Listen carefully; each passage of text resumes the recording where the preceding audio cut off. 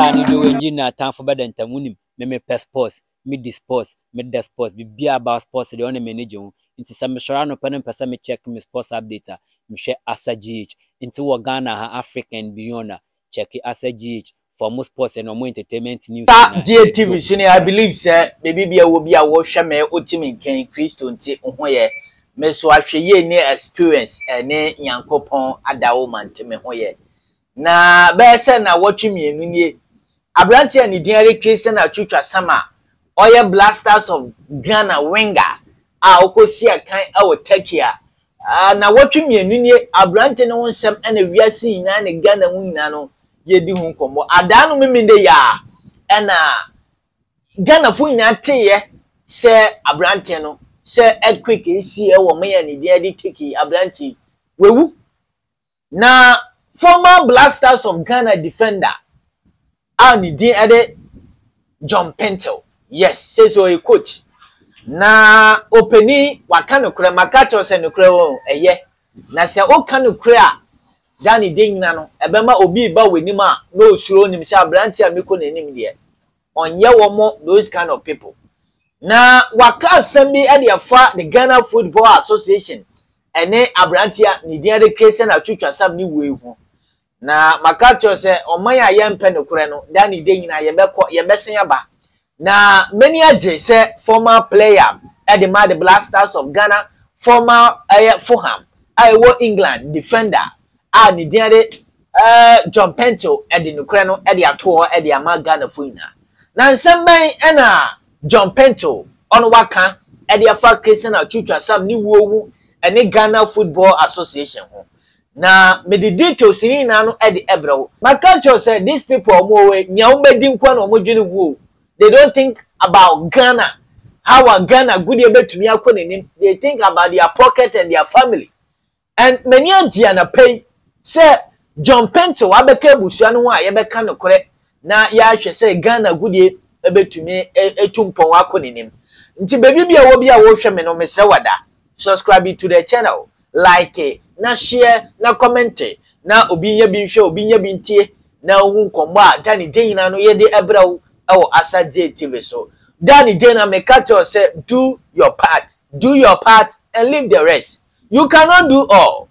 Do your part and leave the rest. Obi oju di no maninji undi obi oju undi no so leave am na yanko enim media de Steven Asan ai asa GTV na yere nsem no e de eba na o say you snub Christian Atsu when he was alive.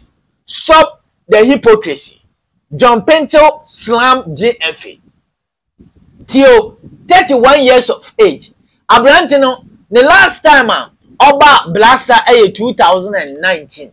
Awo Omeye Efen Egypt Afcon ayegugu yenweni mase.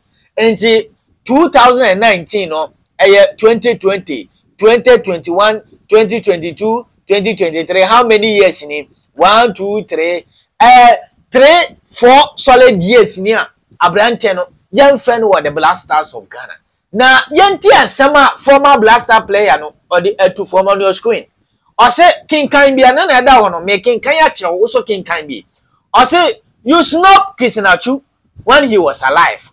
Stop the hypocrisy.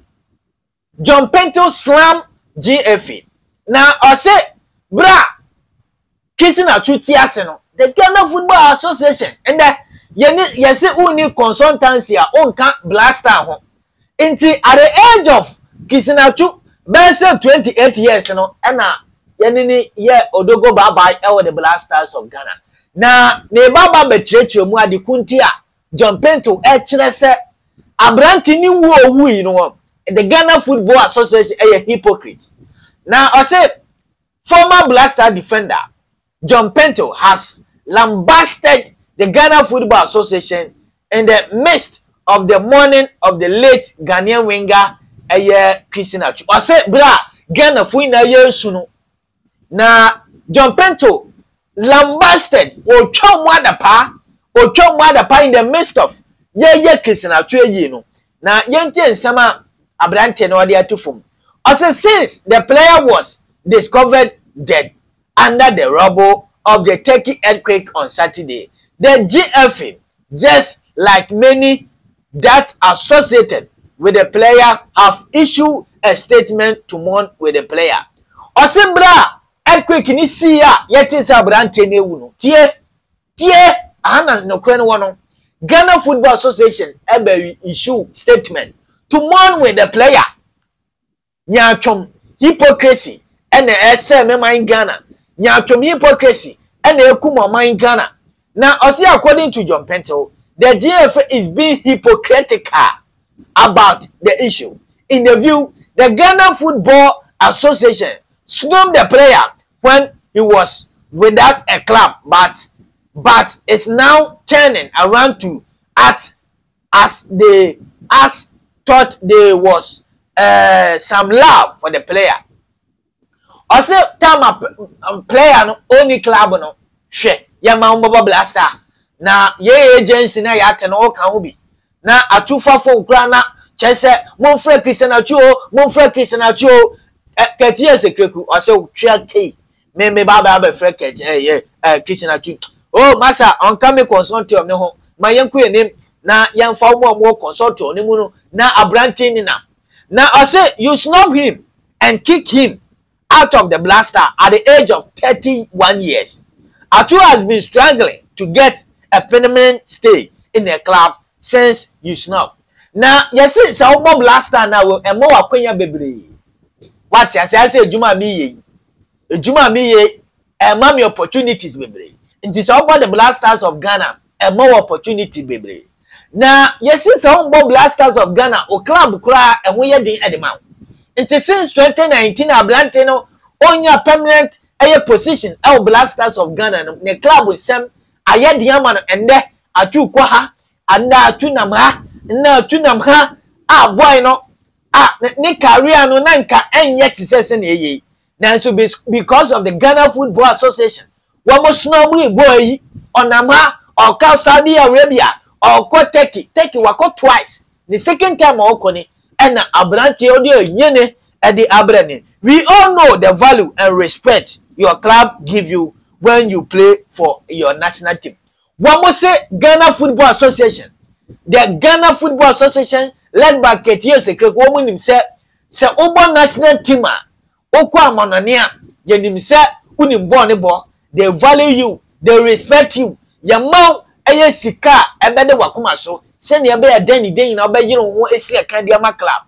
Na uni club uni born national team abrofo to wajeje abrofo ne fa wo yehwe na ebi ena yedi ye Christian Atsu since 2019 abranti wabo system matches ashe 10 goals yawo striker wo krom ha on share 10 goals wabo more than 60 matches and Sudan den na no osia kan e the man the blasters of Ghana enti former blaster defender or say you FA people you are the cause of Christian Atsu death. Now say don't pretend you love him or kind of cranacho you people shouldn't pretend.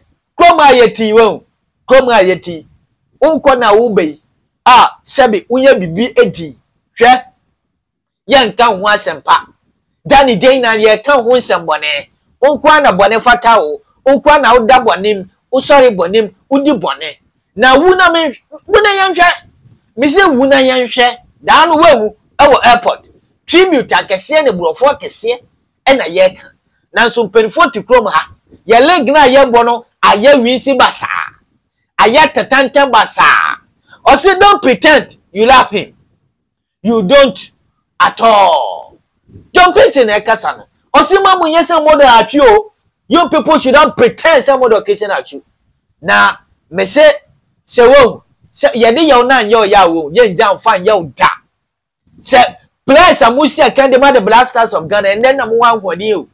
You people should think far. More mama dreaming kwechire. More how to invest. Munye investment. Send ya anytime ya mobile retire. You people come up and do your business. Now, any original FM. Meanwhile, the remains of Christian Atsu has arrived in Ghana from Turkey. His family said to make the necessary arrangement for his barrier. It went in summer former blaster defender John Pentel no or the Ababetu from say the Ghana Football Association they are very, very hypocritical people. Oh, Mashe, I'm a brand 10, the dearly kissing at you, Chasam, Bra only club, no. This is the time I can show love. This is the time I will show love. And I'm a brand 10, why stable. I want life. And I remember, say, Abraham upon quarting, or say, Oko Saudi Arabia 9 months near Tianica. Son on any din come on 9 solid months. And a yenty a brand take. I want to fear. Oba take ya. Amani ababa betuni. Enti then day in I am a Casemba copetcho say, do your best. Do your best and leave the rest. You do your best and you leave the rest. Do what you love and love what you do. That is the energy, the fuel to make your life better. And because he said, you be share no one or chance for young couple and tina macrow.